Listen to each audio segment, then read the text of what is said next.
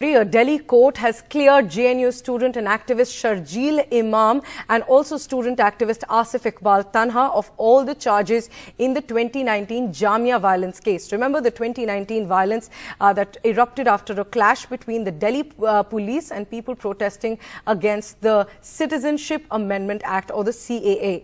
So now he's been discharged of the Jamia, he's been acquitted in the Jamia violence case, however, Imam will still continue to remain in jail as he is accused in the larger conspiracy case of the 2020 Northeast Delhi riots. My colleague Tanushree Pandey now joining us for more details on this. Tanushree, though Sharjeel Imam has been cleared in the Jamia violence case, but no relief for him because he will still remain in jail. Absolutely, Priyanshi, and as you said that he is still one of the persons who is serving his the trial is still ongoing for his involvement in the Delhi riots case. So that is why he still has to remain in jail.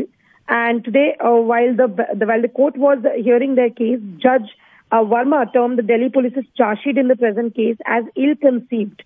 And in fact, they also observed that status case is devoid of irrefutable evidences, and all the person, and that's why the court said that,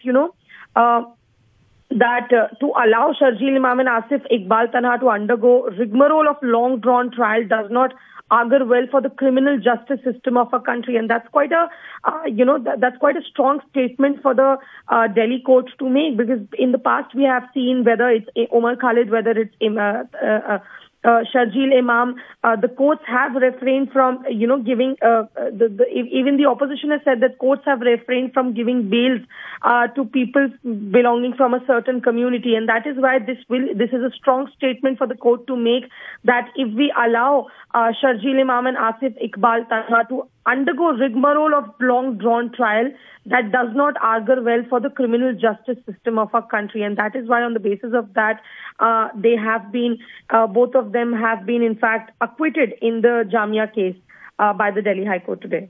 Right. Thanks very much, Tanushree, for joining us. Of course, those important statements coming in from the court as the court acquitted Sharjeel Imam of in the 2019 Jamia violence case.